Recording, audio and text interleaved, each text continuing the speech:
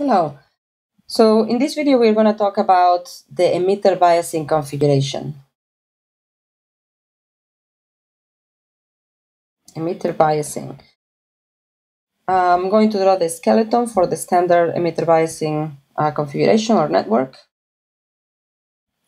which is my collector connected to a VCC supply via collector resistor RC, my base connected also to the supply via a base resistor RB. But now I do have emitter resistor RE, which that's why it's called emitter biasing. My nominal Q point that I want to bias this transistor to is going to be an IC of 1 milliamp and a VCE of 4.5 volts.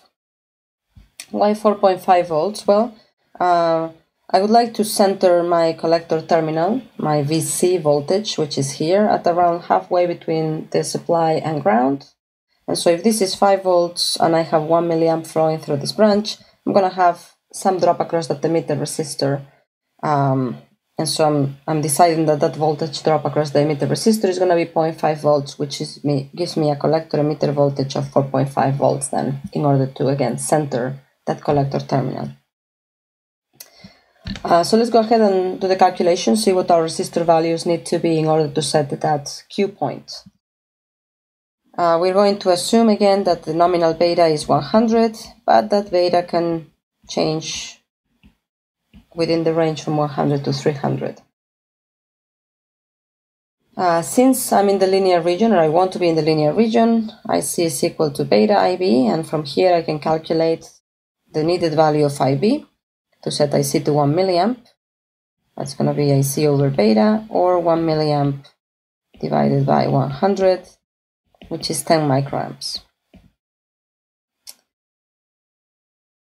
I'm going to select an RC value to center VC.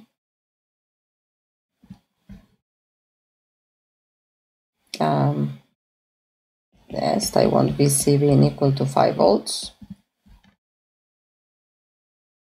And so RC is going to be equal to, from the picture, VCC minus VC divided by IC per Ohm's law. So VCC minus VC over IC. And I want VC to be centered at 5 volts. So that means this is 10 volts minus 5 volts divided by 1 milliamp, which is 5 kilo ohms. So just like before, 5 kilo ohms for RC. Now I need to select the value of RE. And again, since I want my VCE to be equal to 4.5 volts, if I just set my VC equal to 5 volts and I want VC to be 4.5 volts, that means that the voltage drop across that emitter resistor needs to be 0.5 volts. So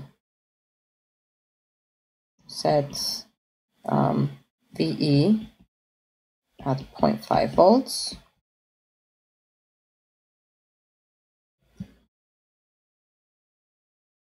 And again, this is because VCE is equal to VC minus VE. Therefore, VE is equal to VC minus VCE. I want VC to be 5 volts, so I just set it to be 5 volts. I want VC to be 4.5 volts because that's my Q point. So this is just 0.5 volts. And so my RE ends up being VE divided by IC. Now, technically speaking, it will be divided by IE, and I guess I'll do IE, but since we are making the approximation that IC and IE are approximately equal, I can also rewrite this as VE over IC.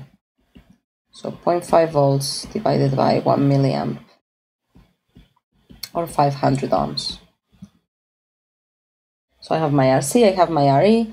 The last thing I need to find is RB, the value of RB, to set my base current to 10 microamps.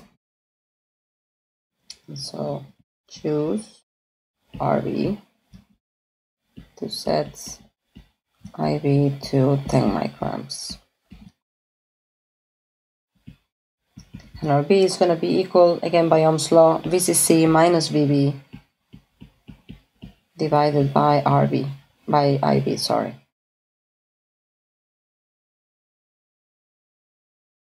Now the base voltage in this case, VB, it's going to need to be 0.7 volts plus the voltage drop across the emitter resistor, because again, we need those 0.7 volts to turn on the base emitter junction plus the other voltage. So in this case, VB is equal to VE plus 0.7 volts.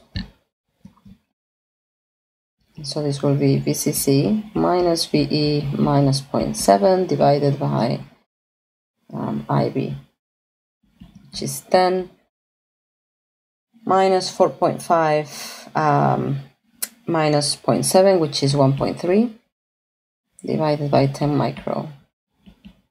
And it comes out to be 880 kilo ohms. So I have my three values. RC was 5 kilo ohms, RE is 500 ohms, and RB is 880 kilo ohms. That's supposed to give me the Q point that I want. If we look at the simulations that we run, we got that for beta equals 100,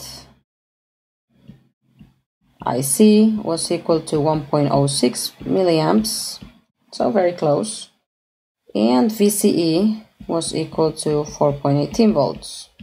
Again, very close to the 4.5. Not surprising, since we assume beta equals 100 in order to do our calculations. Let's look at what happens when beta equals 300. That's where the rubber meets the road. And we get IC being equal to 1.79 milliamps. It's quite a jump. And VCE being equal to 126 millivolts. Oh, we are in saturation mode again. Little red light there. We just drove our transistor into saturation just by picking the wrong transistor, right? The one with the wrong beta.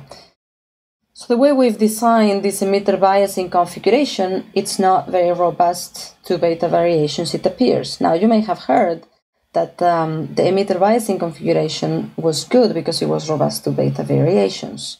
And so this contradicts a little bit what you may have heard or thought you heard.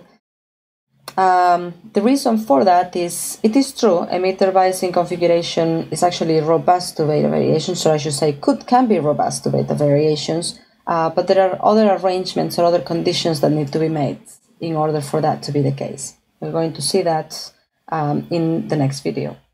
Thank you.